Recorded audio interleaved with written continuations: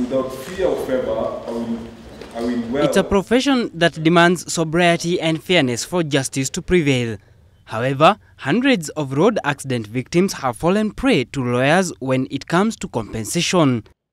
Back in 2008, I was involved in a road accident. Up to date, I have not been compensated. Na tunauliza, hiyo pesa ambayo huwa inatoka insurance, nani anakula hiyo pesa? Lawyers who have eaten clients' money, actually you realize that lawyers eat people's money, not only in accident matters, in many other aspects. The law anticipates that, and that's why we have the disciplinary committee, we have the Advocates Complaints Commission. Despite insurance companies budgeting for up to 4.7 billion shillings for road accident annually, they say lawyers representing them are making good of their claims as they dwindle in pain and poverty. My leg was amputated and I'm unable to do manual work.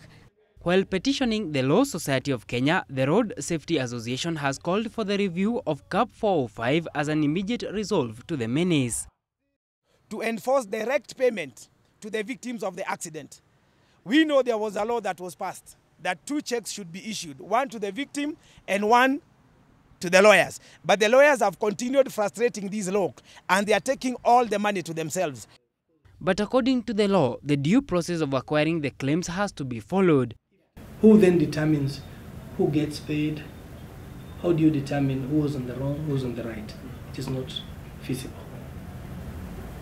Eventually, the courts of law must come in, listen to the victim, and listen to the person, whoever has caused the accident. Let's see who was on the wrong.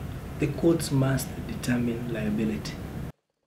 The Advocates Act establishes a complaint commission, the purpose of which is to investigate against law firms and advocates who commit any form of misconduct or malpractice.